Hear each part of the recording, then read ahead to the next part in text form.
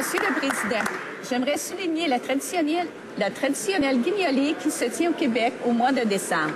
À chaque année, partout au Québec s'unissent des milliers de bénévoles pour amasser des denrées non périssables et des dons en argent afin d'aider les familles qui vivent des moments difficiles. Dans mon calme, ces journées de collecte sont toujours des gestes de solidarité, de partage, d'entraide et surtout d'amitié. Hier, mon mari et moi sommes allés donner un coup de main au groupe d'entraide de la paroisse Émilie-Gamelin de St-Lin-Laurentides. Nous avons rencontré des personnes de cœur qui, à leur manière, encouragent le meilleur de chaque bénévole.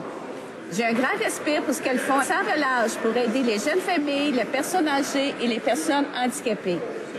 Je ne peux passer sous silence l'organisme Parents-Enfants de Mascouche, dont leur mission est de venir en aide et de promouvoir l'épanouissement de jeunes familles vulnérables. De tout cœur, je demande à mes collègues de la Chambre d'être généreux afin qu'ensemble, nous puissions faire une réelle différence. Merci, Monsieur le Président.